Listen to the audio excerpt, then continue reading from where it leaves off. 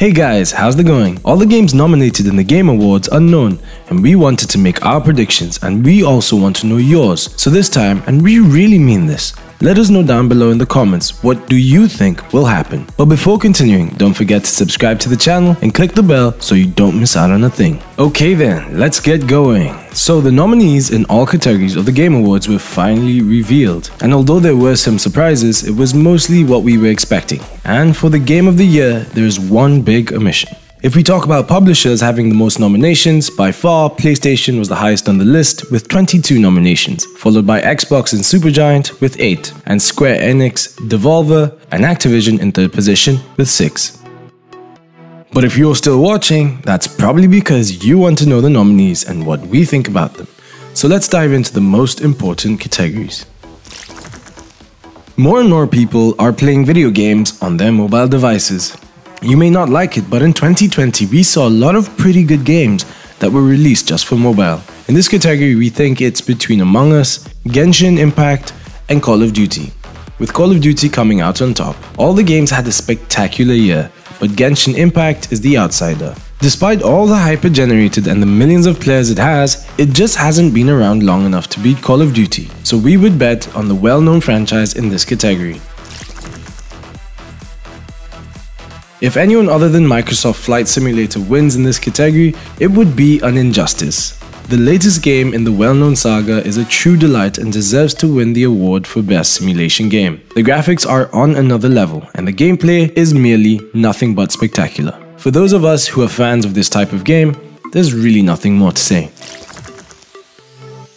The multiplayer mode of any game is always focused on making us just have fun, and here the graphics matter a little less, so without a doubt, in this case we would give it to Among Us. We were also trying to decide between Warzone and Fall Guys, but the last one has fallen a bit short since its initial release, and Warzone is incredible.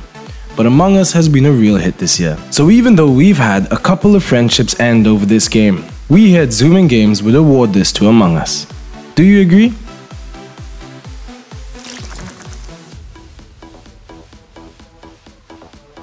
Esports is gaining more and more ground, and this year, the Game Awards has many categories dedicated to them, but the one that interests us the most is this one.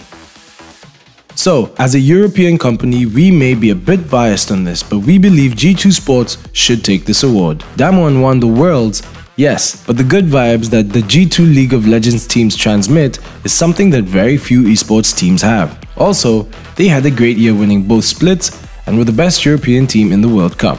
It would be, without a doubt, the perfect goodbye for the legend of the team Perks. This is an important category due to the fact that players are the ones who say if the game is good or not, and the companies have to be grateful to us, because without us, they'd be nothing. So, seeing these types of categories representing us is something that we definitely like. Having said this, although fucking Fortnite will surely take it, we would give it to Fall Guys due to the fact that this is a game that was released this year, and it was also so successful that it deserves to be recognized in at least one award, and this is the category we think that they would deserve the most. The long-term future of video games seems increasingly to be focused on virtual reality. Nominees in this category are Dreams, Half-Life Alyx, Iron Man VR, Star Wars Squadrons, and The Walking Dead, Saints and Sinners. Let's cut to the chase and trying to be as respectful as possible. Comparing Half-Life with the rest of the nominees is one of the most absurd things that we have seen in recent years. And if Alyx does not win in this category, we'll pack up, close the channel, and leave this world behind. Because we would no longer know what to think.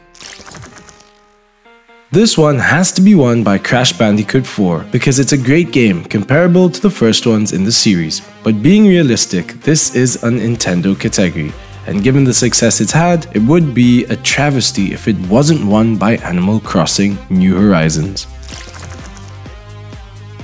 This category is very interesting, and it's probably the one we consider to be the most important. The nominees are 5 great action games that are very different but with tremendous quality. Here, our bet is on Doom Eternal. What do you think?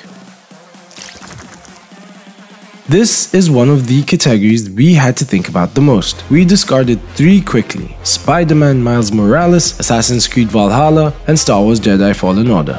Then, Ori and the Will of Wisps is a real gem, but it just isn't quite up to the level of being the best. So then, we're only left with 2, both of which are PlayStation exclusives, Ghost of Tsushima and Last of Us Part 2. Between the 2 games, the one that we enjoyed the most, and that is the most original, is definitely Ghost of Tsushima. Go Jin!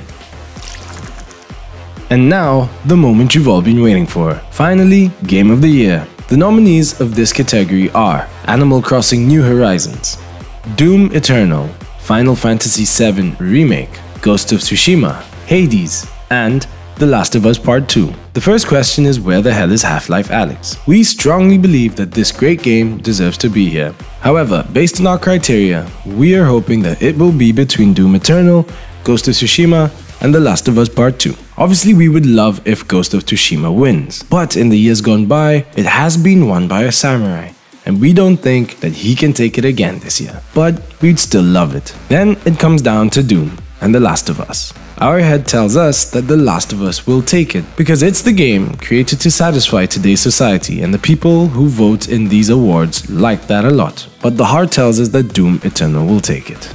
And here at Zoomin Games, we'll forever always follow our hearts. So having said this, Zoomin Games would like to declare our winner for the Game of the Year, Doom Eternal. We've made it. What do you think? Tell us in the comments down below who you think will win and in what categories we mentioned. Don't be shy, as we can see we all have very different opinions. Leave us a like if you liked the video, and see you soon fam.